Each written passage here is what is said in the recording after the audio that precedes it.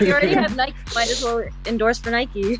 Yeah, that's true. Exactly. My wardrobe was surrounded with Nike, so I was kind of bummed. I was like, do I have to really like settle for this? I was like, it's still a sponsorship, but I was like, I know I don't want it, right? Yeah. And then another, do you guys know Titan? So Titan is basically the Foot Locker of Canada, right? Or the Foot Locker of the Philippines, right? Okay.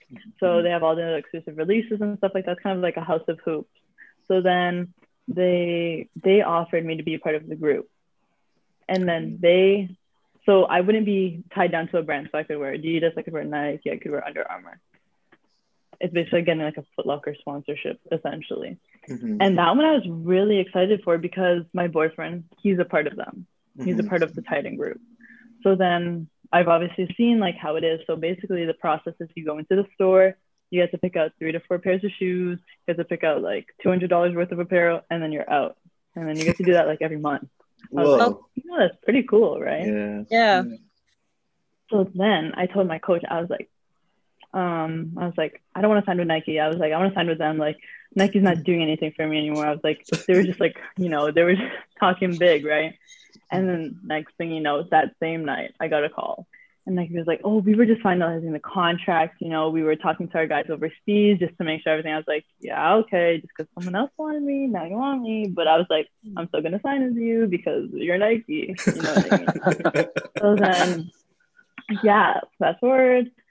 I've done a Nike commercial. Like it was a commercial for kind of like ABS-CBN as well. So that was really fun. I did that. I like spoke at like a run, like Nike Nike running club. Like they had an event. So then like they made me dress up and then like I like talked. I was like I don't even run myself. I was like, because I'm a fraud. I was like, that's right here. It was sell out. Nike training club. It had to be Nike running club specifically.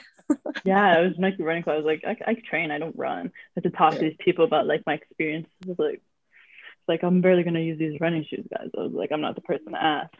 And then it's just been a great time. I mean, like I love being with Nike. I guess like it's just because it's a global brand. You know what I mean? Like that's what kind of made me pick them over Titan. Like their reach is insane. Like one of my events for Kobe Week, right? I got to speak on a panel with like 2 other athletes. Jimmy Pug, if you guys know, like yes, he's really popular. Him, and then some of the big hosts from the Philippines. And then I ended up talking about obviously like Kobe's involvement in women's leagues and stuff like that, and how he kind of like put a bunch of respect on like women's sports in general. And then I guess I said this like one line. I still don't remember what it was, but then like it ended up being in like so every month they have like a global, like I guess a recap from each country where they talk to each other, like send emails and stuff. So like they put like my line in it, and like everyone like loved it. I was like, I copyrighted that. I know. I was like, your slogan. I need to get this line because I don't know what it is, but apparently it meant. Wait, you're the one who created "Just Do It"? Yeah, that was it. That's cool. Was Kobe a big inspiration to you? I mean, could you talk about maybe when you realized like that tragic? What's the first thing you thought of when Kobe passed? Like I know everyone's emotional about it. I didn't even. I had to like Google it like 20 times because I thought it was just like fake news, right? Because it happened, I guess, nighttime where you guys were, right? Mm-hmm. And then my sister called me, and my sister was like, Kobe died. And I was like, I have a friend named Kobe. So I was like, what?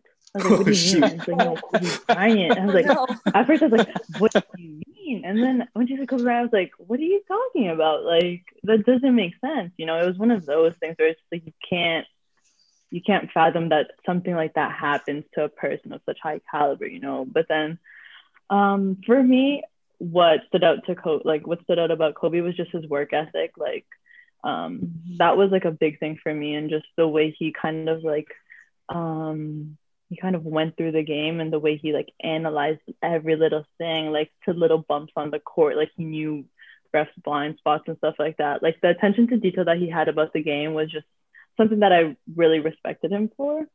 And then more recently, the reason why I obviously like I had a greater love for Kobe was because of his involvement in women's sports and the way he, brought it up. Gigi, like a big talking point that me and a lot of the other advocates in the Philippines talk about is how Kobe not necessarily took the light from Gigi, but he kind of was just a supporting role in her journey as a female athlete. Like, you don't really see that, right?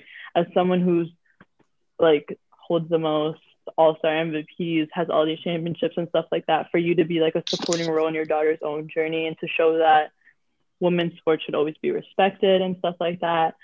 I don't know, it just goes to show a lot about his character and how much, like, if your idol is supporting the game, like, what more are you to not be supporting as well, In terms of your journey there, like, what was it? How did it kind of started for you when you arrived in the Philippines? Tell us kind of the whole, like, kind of the adjustment that you went through, or the kind of experience that you felt like was memorable at this point that you could share to maybe kids that are watching a show, or like, people that are aspiring, or kids that are girls that are aspiring to either play professionally or with school or to the Philippines? Okay, so for me, I've made that big move already. So in like high school, especially. So the move wasn't too difficult for me, but I could see for a lot of people how they would struggle with that, because especially with, I guess, like the language barrier. Like for me, I understand all Tagalog, but like for other people, like we have imports who can barely understand English. So like obviously I know like that's a big struggle. And for me, one of the biggest transitions was the style of play and like adjusting to being a bigger guard in the game, but only being used as a shooter. So that was a little weird. So during the season, I was mostly just around the paint, like around the 3-point line. I was like spot up shooter. So hopefully next season, whenever that is, like I want to transition my game into playing more inside out. But otherwise, I think everyone on the team was really welcoming. Like it was convenient because me and my boyfriend got together like maybe like 2 months into like 2 months into when I came here. So, I had someone I could talk to all the time and stuff like that, and someone who could really help me adjust. And then his family, his dad's like a really good PBA player like a retired PBA player. So their whole family is like a bunch of athletes and stuff. So I always had like a good support system, especially throughout this quarantine. So they've been super welcoming and stuff like that. So, I mean, my advice is really setting yourself up with good people. Like it doesn't have to be a lot. You don't have to befriend everybody, especially me. Like I'm not the type to befriend everybody. I'm just like rather stick to the sidelines and kind of watch.